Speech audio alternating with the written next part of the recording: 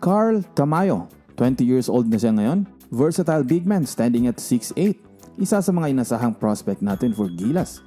Noong high school pa po ito ay kasama sa nag-attend ng kampyonato para sa National University Juniors Team, and para sa Seniors Division naman ng UAAP ay nag-commit po ito sa kupunan ng UP Maroons. Kung naalala nyo rin guys, Carl Tamayo represented Gilas Pilipinas sa FIBA Under-17 noong 2018 and noong 2019 sa FIBA Under-19 World Cup, kung saan napakaganda ang ipinakitang performance nito stepping in for Gilas Pilipinas para sa forward position noong sa kasamang palad na injury si AJ Edo early in the first game pa lang. Nag-a-average si Carl Tamayo sa Under-19 World Cup ng 12.3 points and 6.1 rebounds per game. Take note, nakaharap niya ang mga bigating higante sa iba't ibang high-ranking teams sa torneyong iyon. So, kumusta na ba si Carl Tamayo ngayong 2021?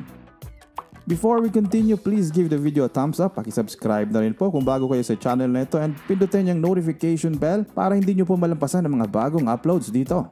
Well guys, besides my pandemya, ang nangyayari ay todo ensayo pa rin ang isa sa ating inaasahang prospect para sa Gilas Pilipinas. Masasabi nating in good hands ang bata natin ngayon. Sa mga footages na lumalabas ay kasalukuyang nagtitraining ngayon si Carl Tamayo under coach Jefferson Codera, isang licensed trainer mula sa Golden State Warriors training camp sa Amerika. Si Jefferson Codera ay kagaya rin ni Carl Tamayo na laking Cebu. Maraming mga Cebuano din ang nag-train under nitong si Jefferson Codera, and kasama na dyan ay ang Gilas draftee na si Ray Suerte.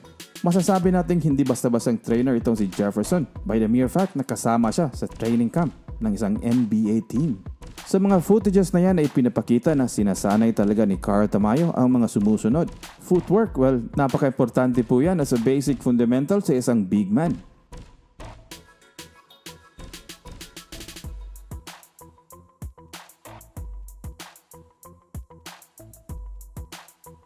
Ang ball handling.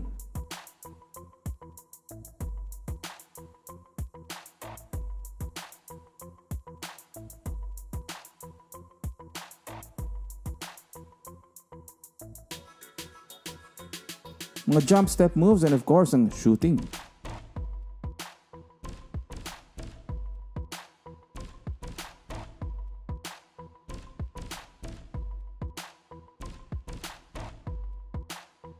Kasama din sa training na yan ang strength and conditioning, proper balance, and body coordination.